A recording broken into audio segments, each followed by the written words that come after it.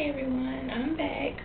This is all of the rods in my hair so far. I have 2 more left. I just barely had enough that I bought. I probably should have bought another pack, but just in case because I know some areas are a little bit thicker, so it might have to take a little bit longer to dry. But I don't plan on taking out the rollers until tomorrow afternoon.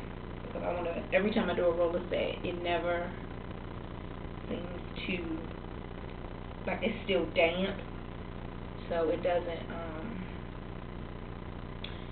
take as well. But right now, I'm just spraying my hair with water because it kind of dried up.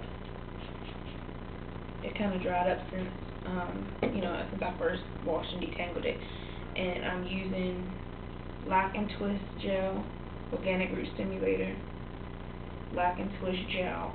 It's $3.99 at the beauty supply store for a whole tub to set my hair with, and end papers. I've seen Empress Reed. If you check out her video, she set her, when she did her Flexi wash, she set it with Lock and Twist Gel. So that's how I got the idea, because every time I would do it with setting lotion, it wouldn't, like, it would be crunchy and it just didn't look good.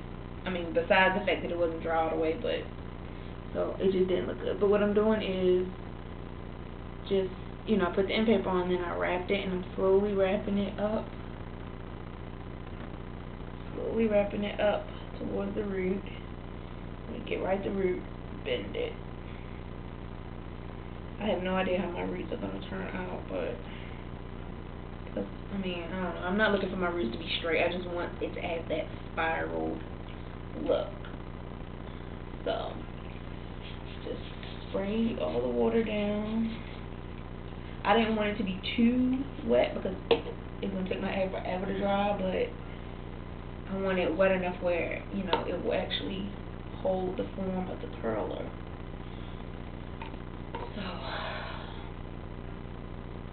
I'm going to probably sit it on the dry for 2 hours, and then